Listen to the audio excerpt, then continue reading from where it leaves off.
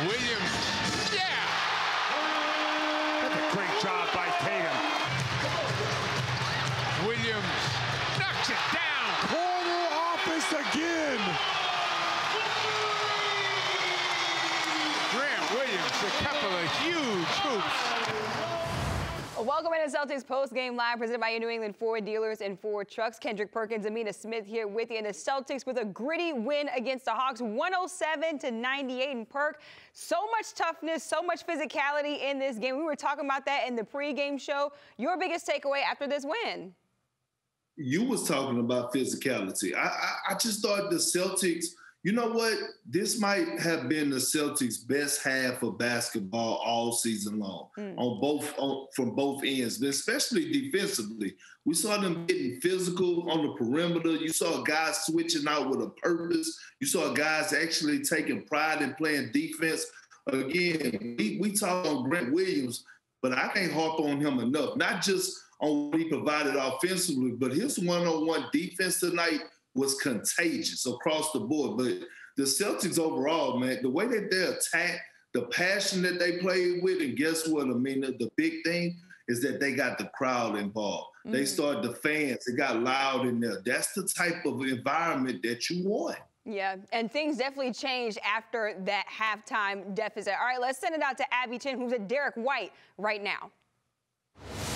Derrick, what was said at halftime? You guys came out, put up 31 points, held them to 13 in that third quarter. Yeah, we didn't come out with that defensive mindset that we need, but we figured it out there in the second half, got a lot of stops, and we're able to get out in transition and get some good ones. So we know we got to be good on that defensive end, and we showed it in the second half. With Jaylen Brown's injury, and then when Jason Tatum went off the floor in that third quarter, you took over the scoring load. Was that the plan?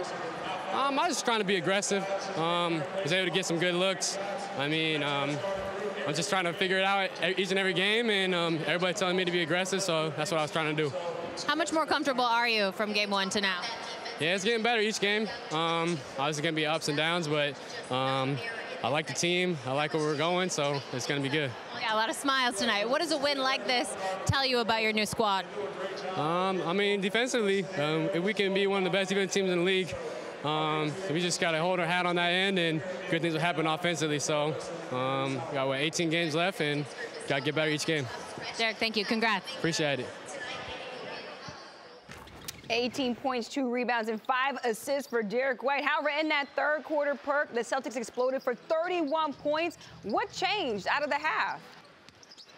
You know what? They didn't settle. Look at them getting to the paint and attacking. And when you put your head down and attack, play inside, outside basketball, good things are going to happen. But I thought they made it an emphasis to make sure that they touched the paint, and they didn't let the Hawks off the hook offensively. Defensively, I mean, I don't know what Udoka said at halftime. I don't know if he called them out or whatever he did.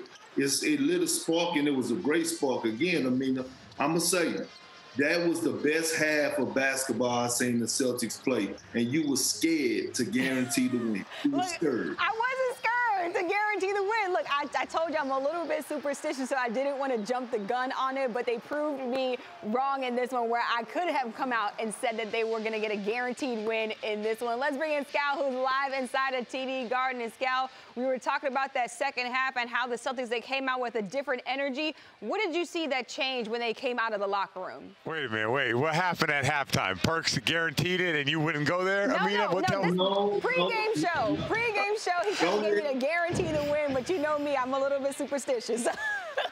Sal, let me ask you a question. If I say the Celtics, you know, they got the upper hand, they got the physicality, they got the better team before the pregame show, and I'm saying all these things, and I say they should probably go out here and win this game in great fashion. So I called Amina bluff to see if she was going to guarantee the win, and she didn't want to jump off the point.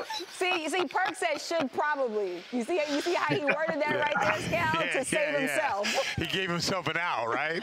But he's right, because what we saw in the second half was the Celtics pick it up with their, like, the identity of the team. I think what happened is when Jaylen Brown went down, they lost a lot of wind in their sails. Like, it just threw them off for a second. I don't know why, you know, like, Like, it's part of it. It's part of the NBA. Guys go down, but you could just tell, like, they lost their edge, and Atlanta, kind of feasted off that. But in the second half, whatever it was, no excuse mentality. What Perk said, maybe Ime, got into them a little bit, but their defense was a completely different level. And we know with the Celtics, when they guard, everything works out. It works out on the offensive end, the ball movement, everything works when they play defense, and that's what they did in the third quarter. And Perk, Jason Tatum, 33 points in this win. How did he really step up as a leader out there on the court? I thought he did it just by attacking one in the third quarter. But, I always look at the little things with Jason Tatum. It always comes down to me seeing his energy and his tenacity and him firing up the crowd. But I thought he did a great job of trusting his teammates. Like those 7 assists were huge. And a few of those assists came at key moments, like the bounce pass to the corner to Grant Williams. Like Jason Tatum, when he has this certain type of level now that he knows about, that he could take it to the next level. Like he has the mindset that knows that, you know what, I'm ready to go toe-to-toe. And I love it for the simple fact that anytime another young superstar or star come into your home, you got to protect your house. And he did that. What I'm seeing from Tatum right now is, like, he's empowering to his teammates. He's helping his teammates get to spots where he wants them so he can make plays for them or make plays for himself. He's cheering on his teammates, understanding when Grant Williams makes a corner three, or Al Horford, when they were sitting 2 guys in his lap and Al Horford takes the shot and makes the shot. You could see him physically, actually getting pumped up when other guys are having success, because I think he's starting to get to the point now where he's playing on a different level. When you're a legendary player, you're not playing just to have a good game. You're playing for next level stuff. You're playing for the bigger picture, for growth, for winning an NBA championship. I think Tatum is now getting to the point where it ain't about money or my first team All NBA or any of that stuff. It's for him. He's probably already thinking, like, I want to be measured by how many championships that I win. And I think that when I'm starting to see that, I can't say that I saw that at the beginning of the year, and it hasn't happened just overnight. It's been slowly happening. But tonight was a night where I felt like he was really empowering to his guys, knowing that for the Celtics to take it to another level, everybody has to eat. Everybody has to chip in. Everybody has to knock down shots, and everybody has to be in the right place, the place that I want you on the floor. And speaking of players being in the right place, Marcus Smart all over the court, 16, 6 and 4 out there tonight. Scal, how did Marcus Smart impact this win? He did it on the defensive end. That's what happened. And then he has a high basketball IQ as well. And they started posting up guys like Kevin Huerter, or when he had Trae Young on him, starting the third. But Smart is now attacking to where if Clint Capella is out on the perimeter, he's going to get downhill. He's looking at it from a game plan perspective, not just I'm just going to go out here and just shoot 12 threes. So yeah, I think the IQ of the Celtics have just gone to a completely new level, and I think it's been happening over the past month or 2 months. I agree, Scal. And the great thing about Marcus Smart is that he didn't settle.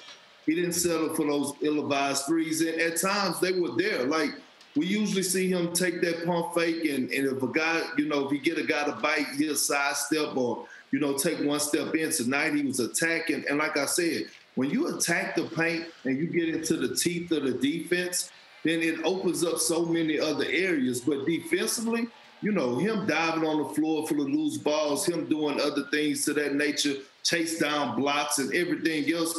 I mean, that's who Marcus Smart is. But again, Marcus Smart, in our eyes, to everybody, is a role player. Role players play better at home, right? And not saying that Marcus Smart don't have the guts to carry it on the road, but again, you're developing habits come postseason time when it matters the most. If you can't tell me, Scal, you was in there, you can't tell me that the energy didn't have those guys on 10. Yeah, for sure. When they started playing defense and the crowd started getting involved, it makes it tough. It's tough. You saw how many shots went in and out for Atlanta. It's tough to make shots in this building, and this is a fraction of what the playoffs are going to be like, especially thinking about all the matchups in the Eastern Conference. Yeah, this place is magical. That's why, Perk, you should come on out here and do all the playoffs with us, Perk. Exactly. I like how you loop that in, Scal. We trying to get Perk out here to Boston. All right, thanks so much, Scal, for that insight. Let's send it out to Abby Chin, who's with Ime Udoka right now. Ime, first of all, any updates on Jalen? Obviously, rolled his ankle. He tried to give it a go in the back and wanted to try to get out there and play. We thought better of it and look at that big picture where we're at in the season. Be wise and take it off, and we'll see how it is over the next few days. Ended up working out. What adjustments did you make for that second half and that huge third quarter? Well, obviously our physicality wasn't the best to start, and that's been a few games in a row now, so we showed them some clips of that. Said let's get back to who we are identity-wise and up the physicality. Simple plays like Trae Young just coming off too clean. It might have been a little bit of shell shock from Jalen going down in the rotations and lineup getting tweaked for a minute, but credit to Aaron, Peyton, everybody else, Derrick, that came in and were ready to roll. And so that's what we said to the team. Guys were professionals, stayed ready. Took us a little bit of time to get used to it, but second half, that's who we are, giving up 33 points only. That has been a question for this team, scoring without Jalen or Jason on the floor. How nice was it to see Derrick White step up in that role? That was great, and like I said, it felt like it took us a minute to get our rhythm back offensively as well.